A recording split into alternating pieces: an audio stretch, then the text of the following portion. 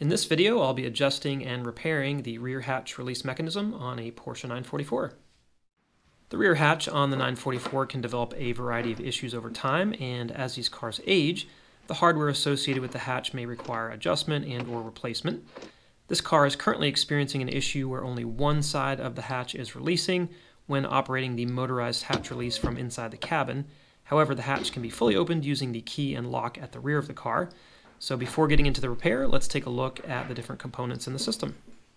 In order to access the hatch release mechanism, you'll first need to unsnap the carpet liner from the rear cargo area and pull it out of the way. The components here include hatch pins and mounting brackets, a central locking mechanism, two pin receivers that double as water drains, and a motor with an actuating arm and cable system connected to the primary lock control. When the key is turned, the primary locking component actuates two metal rods, one for each pin receiver. The rods connect to ball joints that pull the two locking arms apart inside each hatch pin receiver. These arms close around the hatch pins to lock them in place, and when the hatch lock mechanism is actuated, the arms open to release the hatch pins. If you're experiencing an issue with the hatch only locking on one side, there are a few things that you'll want to inspect, and one of those is the locking arms.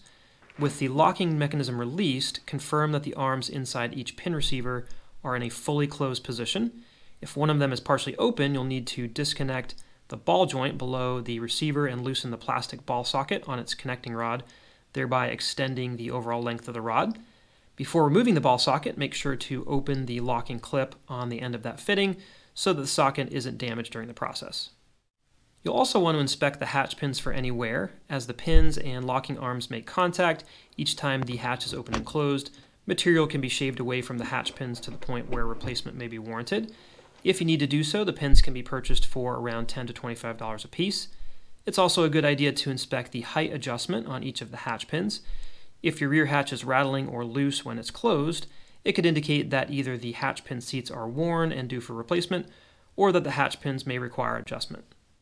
When adjusting or replacing the hatch pins, the left and right pin should both extend from the hatch in generally equal lengths. You can then go ahead and close the hatch and check for any gaps on the left or right side in between the rear body panel and the urethane spoiler, tightening any of the pins to eliminate the gaps. As you begin to work on the pins, you may find that they've become rusted in place, in which case you should first apply a wire brush and some penetrating lubricant to avoid breaking the pins. If the pins end up breaking, you'll need to drill them out and tap the threads, or simply replace the retaining mounts on the hatch along with the pins themselves. To adjust or replace the hatch pins, you'll first need to loosen the 13mm lock nut at the base of the pin, and then the pin can be loosened or tightened accordingly. The pins on the early cars featured a notch in the bottom of the pins where a flathead screwdriver can be used for adjustment. The later cars have solid pins, so you'll need to use some pliers or vice grips on the end of the pin. And if you'd like to reuse the pins, you may want to wrap the pin in some cloth to reduce any tool damage. Alternatively, if you can track down or fabricate some size M8 C-shaped washers, those can be stacked on the non-threaded section of the pin and the lock nut tightened against them. Then a 13mm wrench can be used to loosen the pin. Another item to inspect is the cable adjustment on the motor for the automatic release. If there is significant play between the cable and its connection point, the actuating arm will not be able to fully open the central locking mechanism.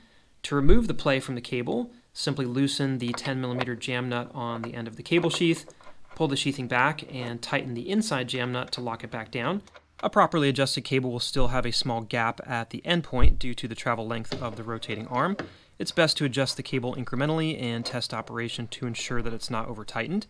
Try to adjust it so that there's a slight gap between the connecting rod pins and the center support when the rotating arm is fully actuated. With the slack removed, the motor will now be able to fully actuate the lock and release the hatch pins. When I inspected the components on this car, I found that the locking arms within each pin receiver were fully closed and the rods properly connected, so no adjustment was needed there. In looking at the hatch pins, I found a small amount of wear on the left pin, and after measuring the pin heights, the left pin was extending out about 1/16 inch further than the right pin, with a little bit of gap on the left side. So I went ahead and tightened the left pin to match the height of the right pin, which also allowed me to move that wear point to a section that doesn't directly contact the locking arms, and that way I'll get a little bit more use out of these pins. I also discovered some play at the end of the motor cable system that was causing the lock to open only halfway when released.